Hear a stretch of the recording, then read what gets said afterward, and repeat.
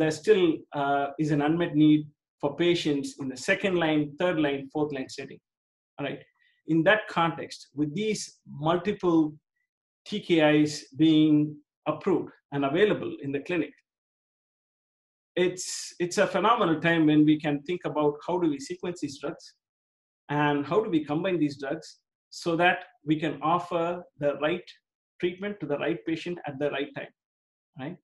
So in this context, Tivozanib, the phase 3 study, right, that was published in Lancet Oncology by Rini and Monty and colleagues, come into play. So as we know that the Tivo-1 study that was initially published showed Tivozanib was approved in the first line setting in Europe. And in the US, I think because of so many other drugs, that was not the case.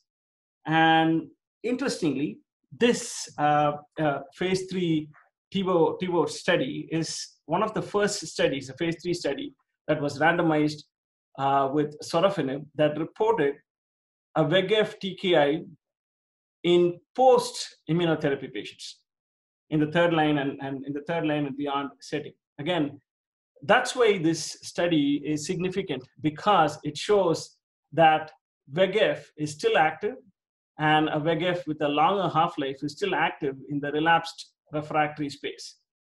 And again, we will see the long-term follow-up data. And again, this is all the more exciting for us to be in the space on how do we sequence these therapies. And that's that's how Tivozanib becomes important in the relapsed refractory setting.